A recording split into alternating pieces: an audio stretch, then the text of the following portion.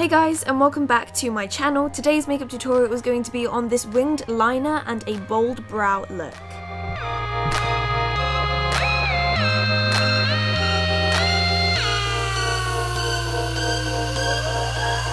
So to get started, as always, I'm going to be taking my soft ochre paint pot from MAC, and I'm going to be applying this all over my eyelid, from my lid to my brow with my fingers, and I'm just going to make sure to blend this nice and evenly and make sure that the layer is quite thin. Then I'm going to take the Too Faced Chocolate Bar palette, and the first shade we're going to take is this nice peachy brown shade, and this is going to be our first transition shade. This is going to make everything else blend really nicely, and it's also a really nice warm colour to start off the whole look with. Don't worry about how neat this is because we are going to kind of clean up the lid with a lighter colour. Next, I'm going to be taking this milk chocolate shade, and we're going to be using this as the darkest crease colour for today. You can go for a darker colour if that's what you like, but I wanted to keep the eyeshadow quite natural today. And also what's nice about this look is that all the eyeshadows are matte also. So I'm just applying that with a crease brush, and then I'm also going to be going back in with another blending brush and just going to blend everything out so that it all looks nice and seamless. Then I'm taking this white shade, and I'm just going to be applying this all over my lid. This is just going to clean up the lid like I said, and this is just going to make it all look really nice and bright. This is a really nice colour just to make our eyes look nice and open, nice and bright, and it just kind of finishes off the look. And I'm kind of just going in a nice sweeping motion towards the crease just to create a cut crease effect.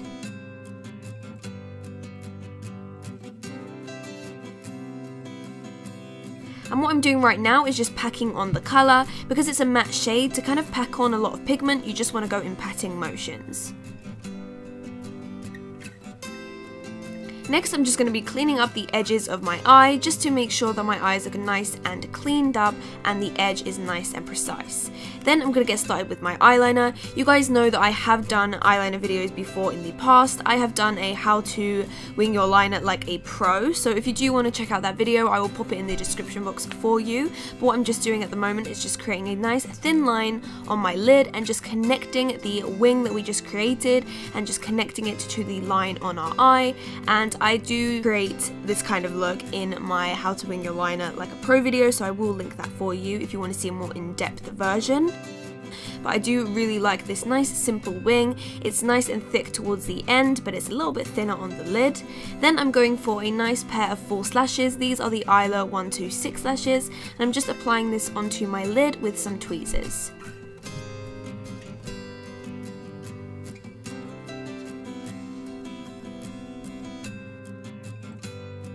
I'm just applying some mascara to my natural lashes to make them blend into the false ones. Next, I'm just applying some gel liner to my waterline, and then we are going to move on to our face.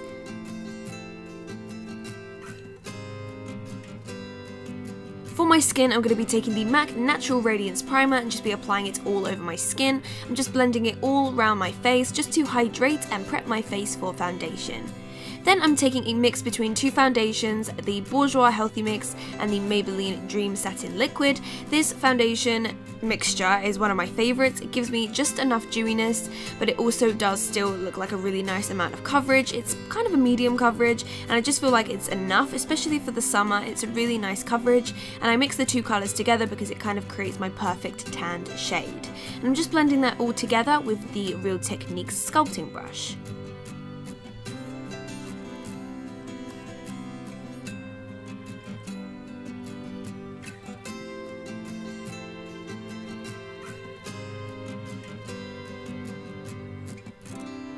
Once that's all blended in, I want to go into some concealer just to highlight these areas and also to conceal also. My skin is doing pretty well at the moment, so I don't have much to conceal, so I'm kind of using less concealer. Applying it in spots kind of just makes everything look a lot lighter, so I'm just applying them in little dots all over my face, and this is just going to highlight these areas and make them look lighter, and it's also going to have a nice contrast between the lighter and the darker parts of my face.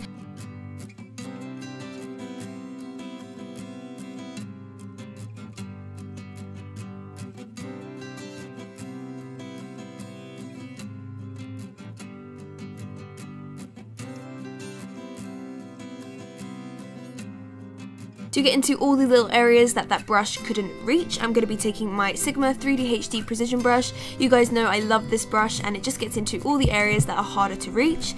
And then I'm just going to be taking my Anastasia Beverly Hills Contour Kit and setting my concealer with the banana shade, and I'm just using this on a Real Techniques setting brush. I'm just kind of patting this on all the areas we applied the concealer just to highlight and also set them areas too. Then I'm taking the bronzy shade. I'm going to be using this to bronze my skin, and I'm just using this on a big fluffy brush to kind of diffuse the product all over my skin evenly, and I'm just applying it under my cheekbone, onto the sides of my forehead, and I'll also be applying it onto my jawline.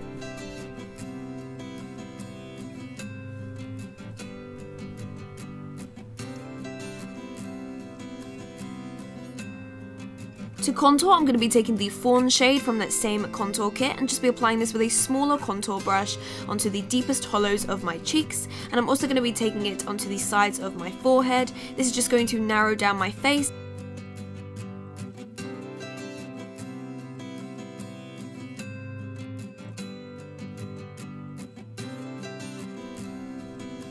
Next, I'm going to be taking some of the Ben Nye banana powder and just using this underneath my contour just to make the contour look a little bit sharper.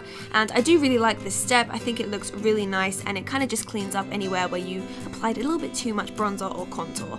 Then I'm just highlighting my face with my L'Oreal Gilded Honey highlighter, and I'm just applying this with a big fluffy brush onto the tops of my cheekbones and also onto the tip of my nose.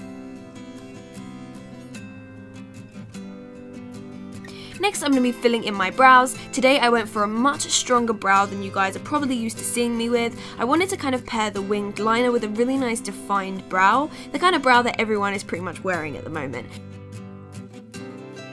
So first I'm going in with the Anastasia Beverly Hills Brow Wiz in dark brown, just to kind of sculpt out the shape that I want and to also sort of create that arch, and I'm just kind of brushing that through the brows to make it look quite natural. I'm leaving the inner part of my brow free of any product, and then I'm taking the Anastasia Beverly Hills Brow Duo Powder and just taking an angled brush and applying this closer to the inner part of my brow, still leaving the very first part of my brow free.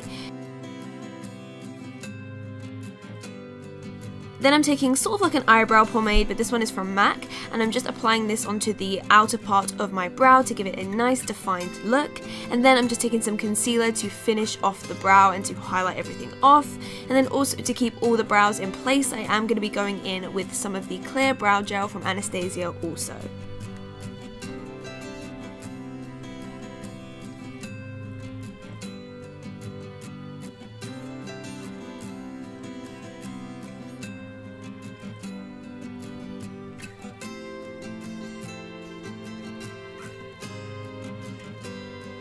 And then to finish off the eyes, I wanted to apply some gel eyeliner onto the inner corner to create a tiny little flick on the inner corner. This just makes everything look a lot more cat eye-like, and it really defines your eyes in a really nice way.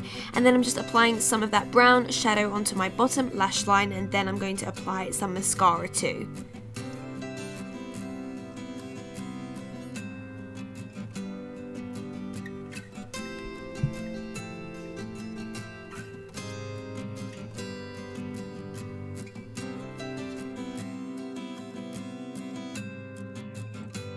Today I'm lining my lips with Stone Lip Pencil from MAC. This is an amazing lip colour if you want to kind of have a little bit more of that grungy grey effect. I really like this kind of lip colour, but I didn't want it to be too grey, so I also went in with MAC Soar Lip Liner and kind of applied it more to the centre of my lip.